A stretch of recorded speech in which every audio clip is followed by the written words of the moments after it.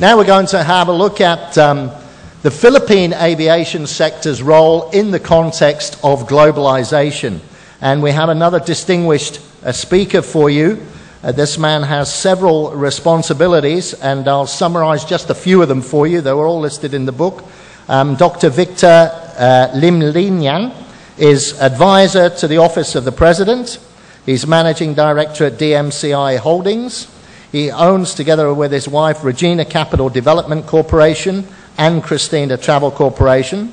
He's a public policy advisor with the Asia Foundation, where amongst his great achievements, many of which there were, but one in significance today, is that he was responsible for the promotion of Clark International Airport as a hub for Asian low-cost carriers. And what a success story that is. I think we have 8 budget carriers based here in Clark. So a phenomenal, successful track record.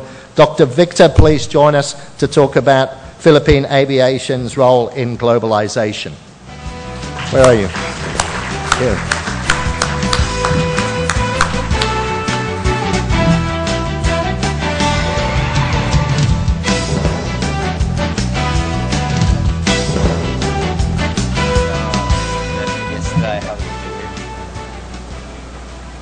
Let me master the technology first.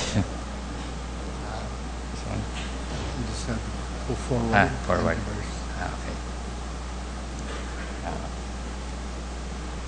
Okay.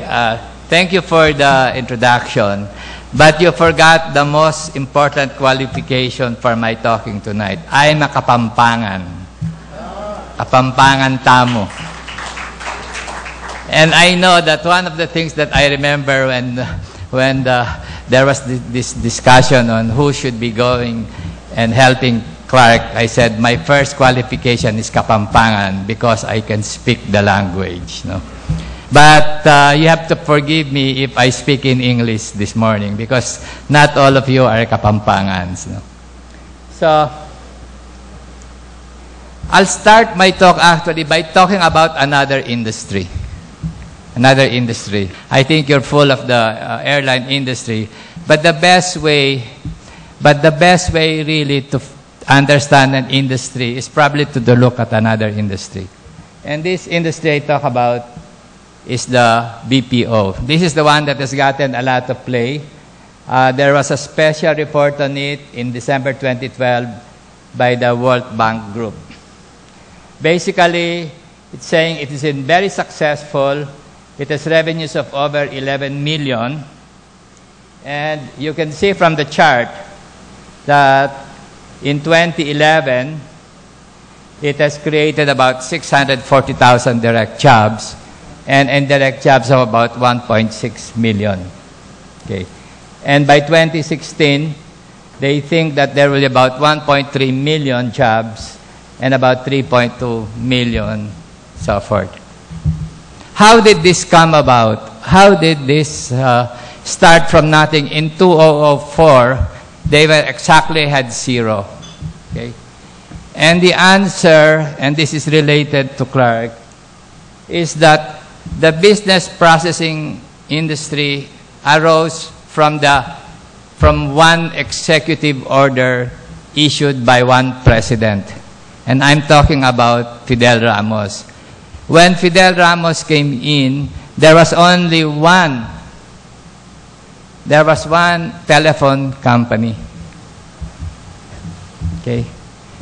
And if you were going to make an outside call, you would have to pay about $2 a minute.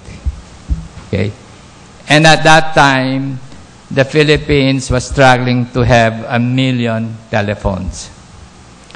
He came and brought this about, and the story is that it came about not because some professor from AIM or learned talk about you must come out with a public policy.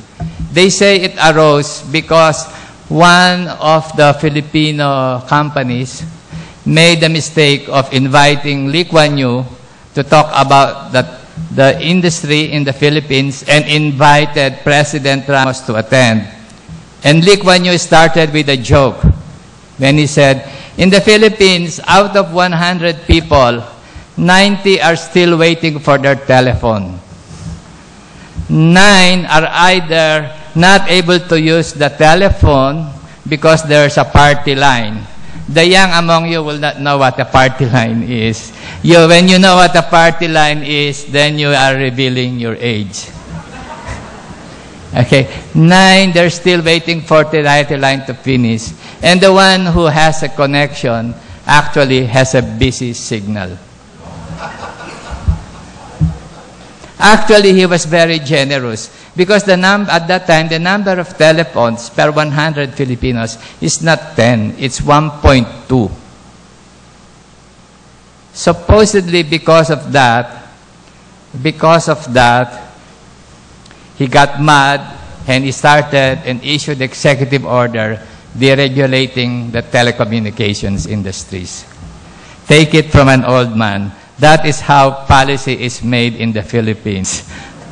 Okay? By people getting mad at jokes which are truthful. So, I want to talk about this because I want to say that to emphasize the significance of what has happened what has also happened in the airline industry. The airline industry. When Ramos came up with this executive order, he never thought that he started the one major industry sector in the Philippines. All he wanted to do was to remove the sting of the joke of Lee Kuan Yew. And look what we have now. Okay? Clark started because Mr. Angeles had the brilliant idea to name it the Diosdado Macapagal International Airport. And because of that, we were able to work out a lot of the liberalization policies of the administration. But enough of this talk about the past. Memories are good for us old people. But as Bill Clinton said, when your memories are greater than your dreams, then you are old. I do not wish to be old. And so, the rest of my talk will be about the dreams that I have for Clark as a true Kapampangan. And this dream will be based initially on reality. Clark, I'll talk about, is a strategic gateway. This is the reality that we have. This has always been of interest to a lot of people. No? That's why we have started as a military base, because it's, again, the gateway to the Far East in respect to the military issues. No? Now, it is the gateway, and I'll show the map later, of the gateway from North America to Southeast Asia. Okay? Location. We have to remember this again. The reason why Thailand became a tourist destination is because it was the gateway to Southeast Asia from Europe. And I've always wondered, why is it that Thailand developed initially as a gateway to South Asia for Europeans? Why is it that the Philippines did not become a gateway to Southeast Asia for North America? Why was its place taken by Korea, Japan, Narita? If you're going to Southeast Asia, your gateway is actually further up north. The nearest you would have would be Hong Kong and Taipei. Of course, really, Hong Kong is being the gateway. And that has always been puzzling me on why we have not been the gateway. But again, it is not too late because we are in the right location. That is the reality that we are starting with. I will talk about 3 dreams that I have for Clark. The first one, of course, is Clark as a logistics hub. And that is actually starting now. That is the dream that is closer to reality. I would like to talk about Clark as a stimulus for agricultural export. I will explain later. People cannot understand what's the connection of airline of airline to agriculture. Okay? And I'm so happy that there was the only agricultural secretary who understood the connection was Secretary Alcara, because he came out in favor of open skies. He was one of the strong supporters of open skies. And when people ask me, why would an agriculture secretary be for open sky? I said, I will explain later on why this is so. Clark could also be a staging area for highly skilled professionals. And Clark, for me, could be the birthplace of a Filipino global trading company. So, just the map will show, as I said, that the Philippines has the potential to be the gateway to Southeast Asia. But right now, as I say, the gateway has been Japan, Korea, and Hong Kong. No? This is how it shows that from here it would go here. And you can see that Thailand is the gateway from Europe. Okay. Singapore is not the gateway. It became the hub for Southeast Asia or ASEAN, because from Singapore you could go to Manila, to Indonesia, and so forth. So one of the things that we understand about airline is really the location is very important, like in real estate. No matter what New Zealand does or what Australia does, they cannot be a hub because they're at the bottom of the world. No?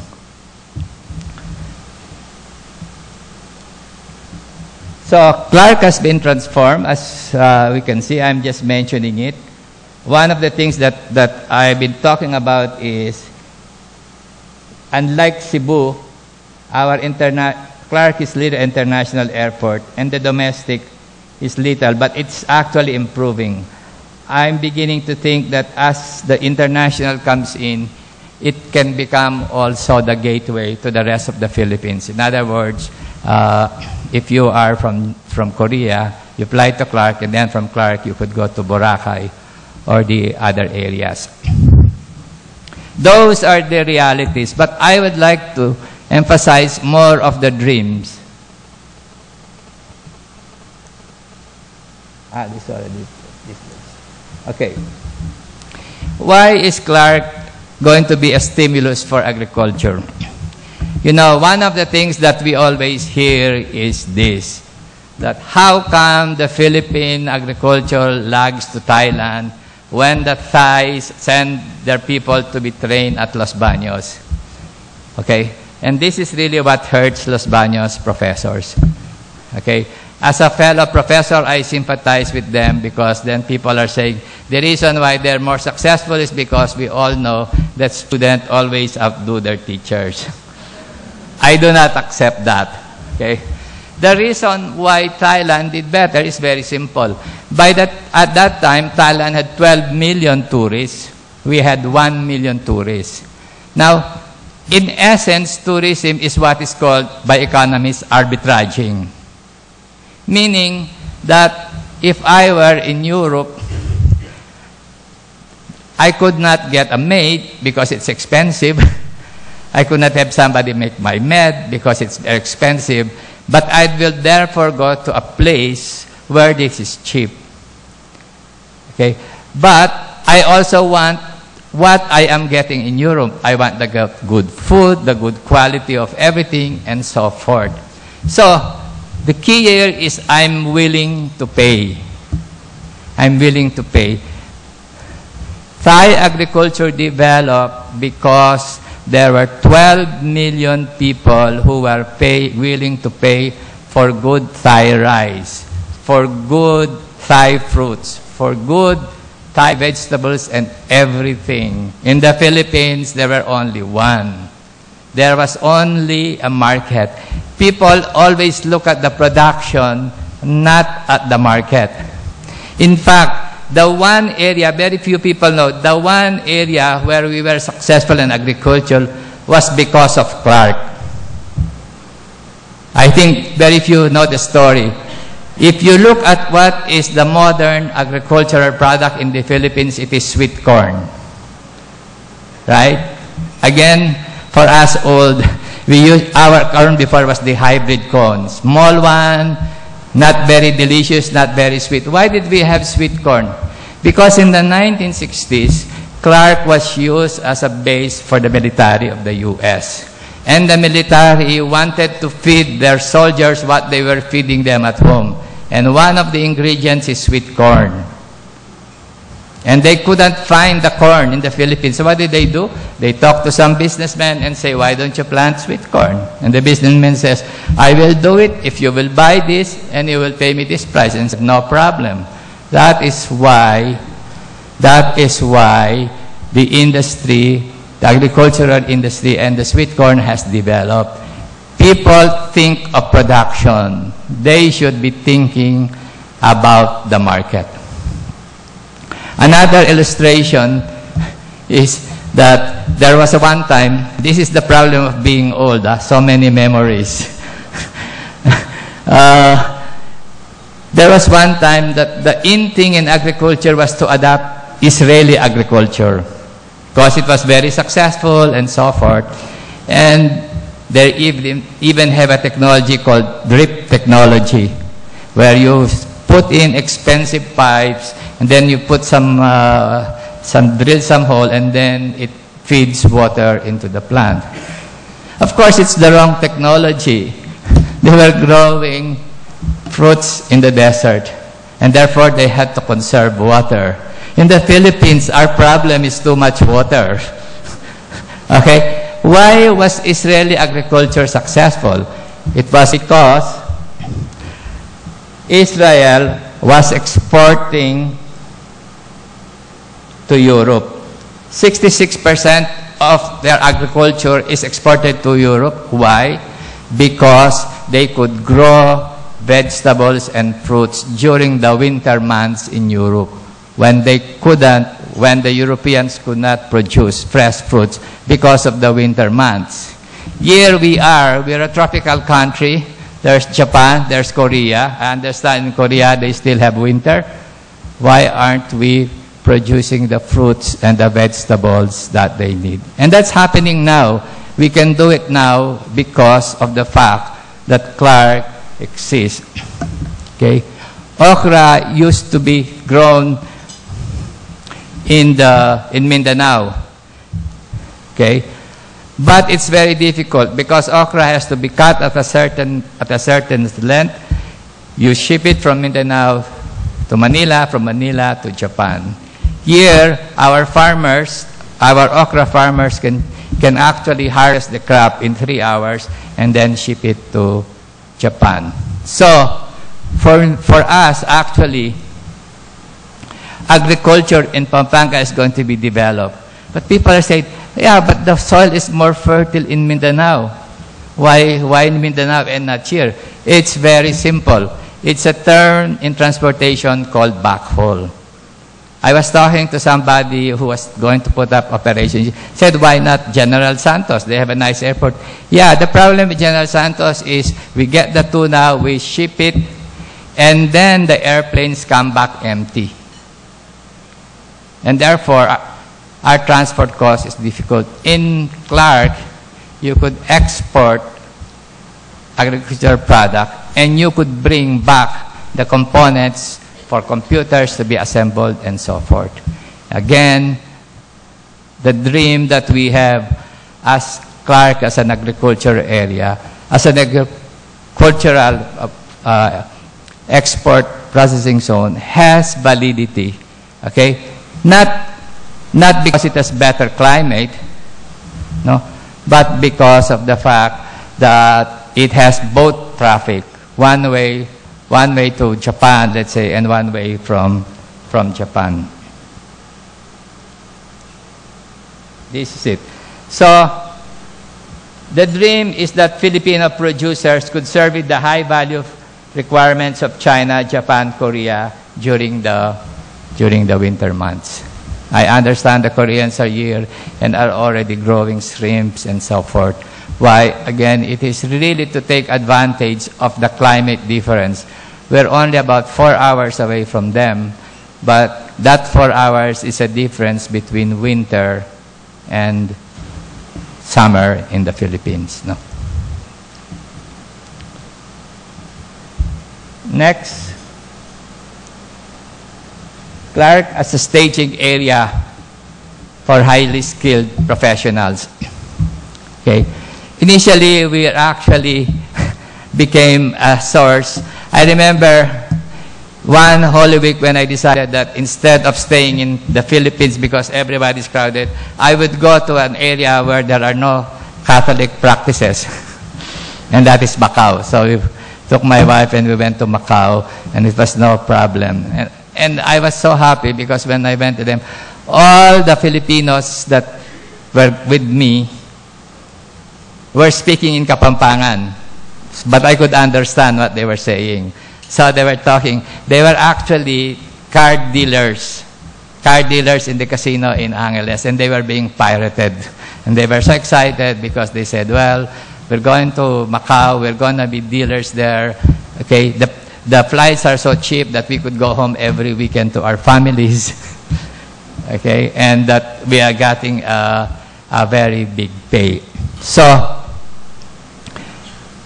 Clark could be a staging area for a lot of professionals. I'll give you an example. These are the new international players that we have. And therefore, what this means is they can bring in the tourists, but they can bring out our professionals. Okay. This is a very specific example. I'm with DMCI. Okay. We have started constructing power plants. And our view is that in order to run the power plant, we must start coming out with studying the power plant and then developing a core of engineers who will maintain it. Toshiba goes to us and said, you know, we have several power plants all over the world. Okay, we want to maintain them. Okay, but our main concept of maintenance is not just maintenance. Our concept is for the maintenance which is low skill, we will do that with the locals. But if there's a big problem, we want to fly in the troubleshooters. So basically, it's like a SWAT team. You schedule them, you base them in Clark, and then if there's a problem, let's say in Nairobi, then you can fly them to do that. So they said, why don't you consider that? And of course, we're considering it, but really we're not in that business. But this is an idea for some people to say, look, we could put up a group of highly skilled professionals, the highest that we have.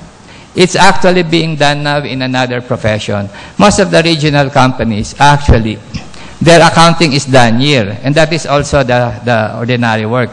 But more importantly, the auditing is done here. When there is a special audit for a company, let's say in Thailand, the one who conducts the auditor is an auditor, a Filipino auditor, who flies from Manila, takes a look at that, and tries to solve it. So we can go up the value chain. Okay? Why? Because what we can do is use the professionals to be able to fly them at a moment's notice. Because you have to understand that in a sense, BPO and the transportation industry are related. Okay? FedEx is having difficulties. Why? Because when you used to send documents, now you can send them by email. You just scan the document and you scan them. So we are in a sweet spot. Okay? Our BPO will focus on things that can be transported electronically. And hopefully, Clark can be used to transport people physically to areas where it still has to be done. This gives you an idea of how many of the firms are considering offshoring. No? Okay. IT, contact center is there, of course, marketing, and so forth. No? So, in tandem with BPO, what we could probably do is do year, what can be done year, and then send the expert to go there to the place when there is something to be done. Example again is investment banking. Okay, commercial banking, it can be done, but if you want to send an investment banker to convince people to do that, then you can base your investment banker's year. The key to that, of course, is that he can fly at a moment's notice to go anywhere. No. Lastly, I want to talk about a Filipino global company. The idea there is Little Dutch India Company. So one of the things that we are looking for is we don't have a Filipino global company, probably with the exception of ICTS. As you know, ICTS operates in different ports. So it's very interesting always to look at how people started. So one time we had as guest speaker a certain person by the name of Stan Shi. Stan Shi is a Taiwanese. He was the founder of Acer, which is one of the top computer company. And I said, how did you start into this computer? He said, it's very simple. I graduated as an engineer. I came from the best engineering school in Taiwan. We graduated, and after we graduated, we started working in different factories. At that time, the main contribution of Taiwan was that they were making the components. They were making the components for the personal computers. Okay. For example, in the case of IBM, as mentioned by our guest speaker about the iPhone, the components were subcontracted to the different factories in Taiwan at that time. And then what you did is you ship the components and then you assemble them and you have a PC. The first IBM PC. You would sell it for 1,000, but it would cost probably only about 200 in terms of components. So he said, one day we had this school reunion and we started talking about what we're doing. And at a certain point, we realized that we were all with companies producing different parts of the IBM computer. And it came up with a bright idea. Why don't we get together and put it up? And that's how Acer started. A group of classmates who used to work, who were working for different factories, producing different components of IBM. Is there a difference? He said, no, the only difference is we remove the IBM seal and we just put Acer. That's the only difference between IBM computer and us. So my dream is that as Clark becomes a logistics hub, there will be some bright people among you who will start noticing that parts are coming, the cheapest parts are coming, and then we'll assemble something and do something about it. It's not far-fetched. Do you know that the Aboitiz company, how it started? It was started 150 years ago by somebody who was running several ships.